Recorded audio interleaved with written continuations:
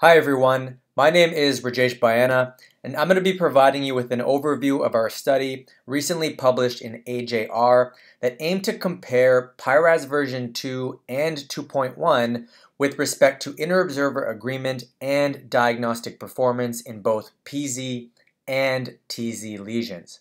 My co-authors are listed here from Massachusetts General Hospital, and I want to thank them, as well as AJR, for giving us this opportunity. So the intention of this video is not to go through our entire study in detail. The paper is available on the AJR website, and I've included the link in the description below. But instead, I want to discuss some of the key findings from our study, so hopefully you walk away from this overview with some practical points that you can apply to your practice. So, as you know, PI-RADS is designed to standardize prostate MRI, including how images should be acquired, interpreted, and reported. And in our study, we are mainly focusing on the interpretation piece. PI-RADS version 2, released in 2015, really simplified the interpretation and scoring of lesions by specifying the primary sequences in both PZ and TZ lesions, namely diffusion score in the PZ and T2 weighted score in the TZ, and introduced a simplified algorithmic approach to scoring. In 2019, PI-RADS version 2.1 was released that kept this same basic framework and made further modifications. And these modifications were principally designed to improve the interobserver agreement, or agreement in interpretation between radiologists, and hopefully also improve diagnostic accuracy.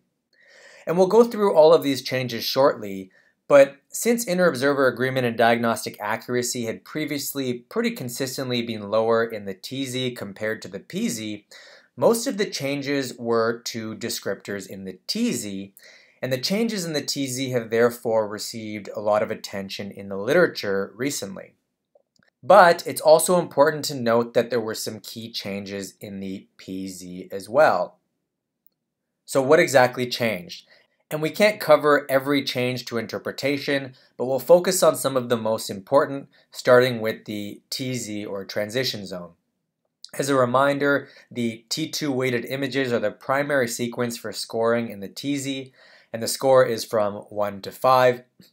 And on the left here we have the scoring system in version 2. A score of 1 corresponded to a completely normal gland, which is very rare, and a score of 2 in version 2 was assigned when there were typical BPH changes, namely assigned to nodules that were either circumscribed T2 hypointense lesions in the TZ, or a heterogeneous nodule that was completely encapsulated. In version 2, lesions scored as a 2 could not be upgraded from there. On the right here we have the version 2.1 system. Since a normal gland without BPH changes is pretty rare, and typical BPH changes can confidently be called benign, it was proposed that typical BPH nodules that were completely encapsulated could be assigned a score of 1. Then, version 2.1 introduced a new set of terms that were scored as 2, and this included atypical nodules, i.e. ones that were mostly but not completely encapsulated, as illustrated here at the top, circumscribed unencapsulated nodules, as illustrated here, as well as homogeneous mildly hypointense T2 signal between two BPH nodules. So this change is important.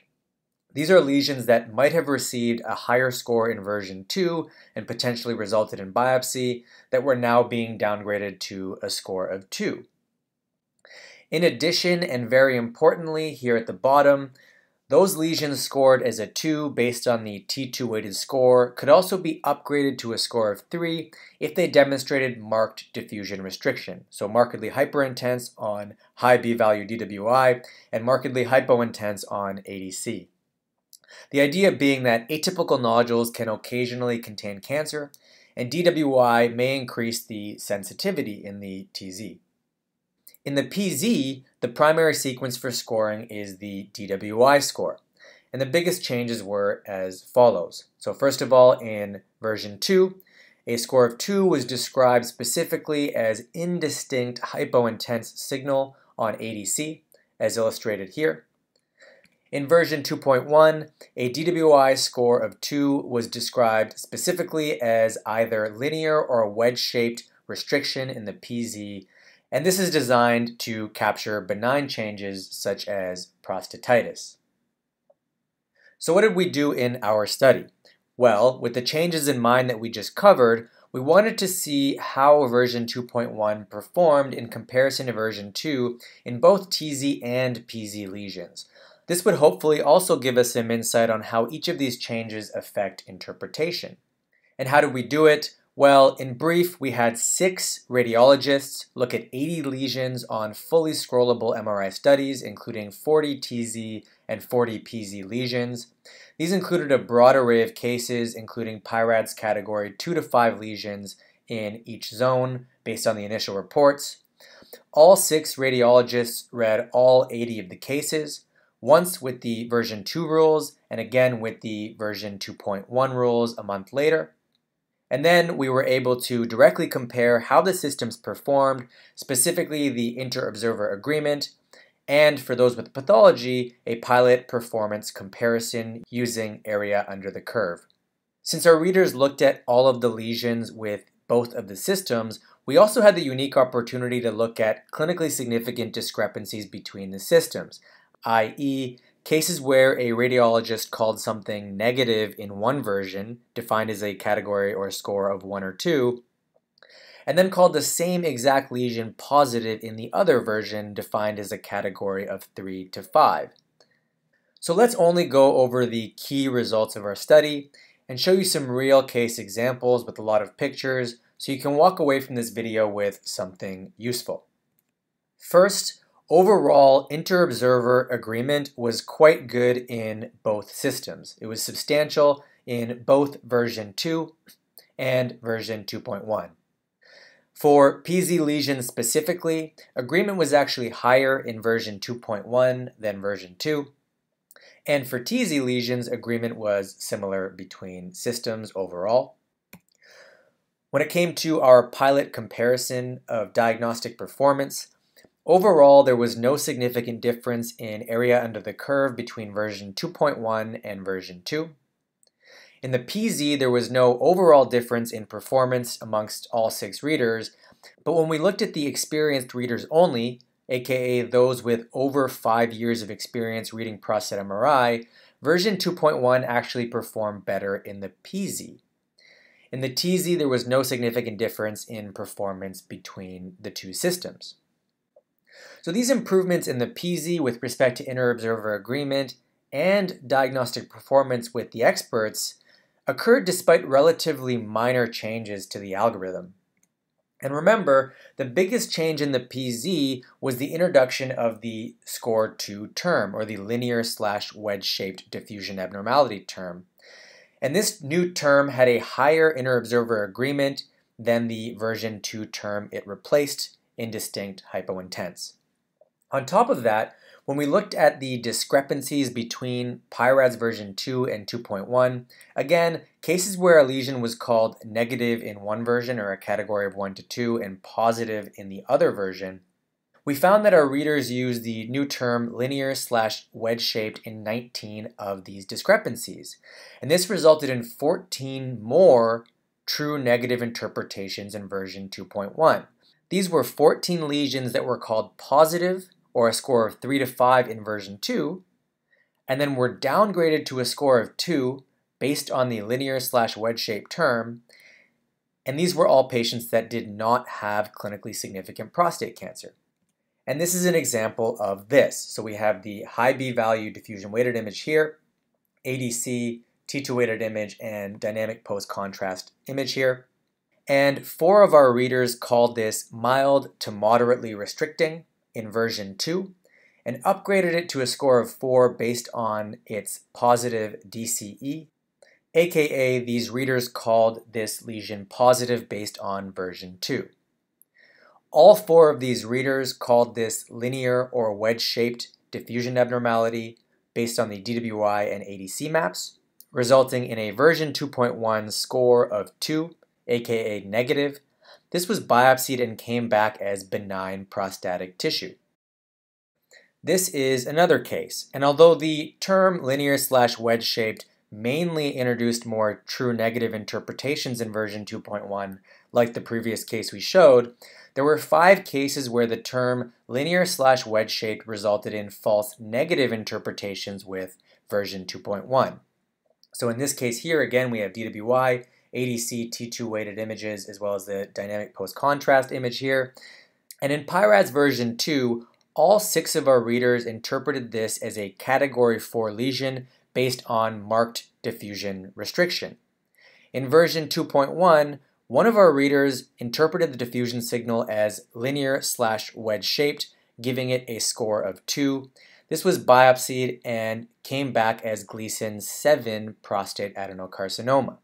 And when we looked at the 5 false negative interpretations in version 2.1 based on this descriptor, cancers that were missed as a result of use of this term, 4 of them involved crescenteric, markedly restricting lesions that were interpreted as linear/wedge-shaped. It's important to note that other studies in the literature have shown that clinically significant prostate cancer can often be wedge-shaped, but when they are often mostly focal, discrete, and have lower ADC values than benign wedge-shaped PZ lesions like prostatitis. Further, small subcapsular crescenteric lesions are often misinterpreted or missed, and this one, as you can see based on the T2 images, is a subcapsular lesion. So, future PI-RADS versions may specify that focal, markedly restricting lesions and those that are exclusively subcapsular are exceptions to the new DWI score 2 descriptor, and that only radially oriented linear/wedge-shaped abnormalities be confidently assigned a score of 2. Moving along, the new TZ T2 weighted score 2 descriptors introduced in version 2.1 demonstrated only fair agreement. This resulted in much lower interobserver agreement in version 2.1 compared to version 2 for PI-RADS category 2 lesions only in the TZ. As mentioned earlier, the overall interobserver agreement in the TZ was similar between the two systems, and there was no difference in diagnostic performance. But when we looked at the individual discrepancies between the systems, use of these new terms resulted in 2 more true negatives, so cases downgraded to a score of 2 in version 2.1 that ended up not being cancer, but also 4 more false negatives, so cases that were downgraded to a score of 2 in version 2.1 that actually ended up being clinically significant cancer. And so let's go through some examples of these discrepancies. So in this patient, there is a T2 hypointense TZ lesion here that one of our readers called positive in version 2, and then when interpreting with version 2.1, called it a mostly encapsulated nodule, giving an assessment category of 2 or negative. This was benign at biopsy, so this case illustrates the intention of the new version 2.1 terms, namely to not overcall BPH changes. However, these new T2 weighted terms need to be applied with caution. This is an example of a case that was called positive by all of our readers in version 2. We're looking here at this homogeneous T2 hypointense lesion in the anterior TZ on the right. In version 2.1, however, 2 of our readers assigned this as an assessment category of 2, one calling it homogeneous mildly hypointense signal between 2 nodules, and the other a homogeneous circumscribed nodule without encapsulation. This lesion unsurprisingly came back as clinically significant prostate cancer, but again, since 2 of our readers misinterpreted this lesion using one of those descriptors, it's important to remember that these terms should be applied with caution. And the last change that I'll comment on is the increased emphasis of DWI in the TZ, specifically referring to the ability to now upgrade a T2 weighted score 2 lesion in the TZ to a category of 3 based on marked diffusion restriction. In our cohort, 4 patients were upgraded based on this new rule, 2 of which ended up coming back as clinically significant prostate cancer, so 2 cancers that were not detected with version 2 that were detected in version 2.1. Other papers looking at this have demonstrated similar results, ultimately supporting the use of diffusion signal in the TZ to improve sensitivity. This is an example of a case that all of our readers called negative in PI-RADS version 2. In PI-RADS version 2.1, one of our readers described this lesion as mostly encapsulated, a T2 weighted score of 2, and then upgraded the lesion based on the marked diffusion restriction to a score of 3. This was biopsied and came back as Gleason 7 prostate adenocarcinoma. In conclusion, overall there was substantial agreement in both systems and the two systems performed similarly. As described, there were some improvements to PZ interpretation, which is a notable finding given the emphasis in the literature on the changes to TZ interpretation in version 2.1. In the TZ, we found overall no significant difference in interobserver agreement or performance, but bigger studies are definitely required to better appreciate smaller differences between the systems. It's important to note that the specific modifications introduced in PI-RADS version 2.1 produced mixed results. We covered only the most significant in this video, but again, I encourage you to check out the entire article for a more in-depth discussion. I think overall these findings are encouraging and support adoption of version 2.1. At the same time, we suggest areas where additional modifications might lead to further improved interobserver agreement and diagnostic performance in PI-RADS. So that's it. Thank you again to my co-authors as well as AJR.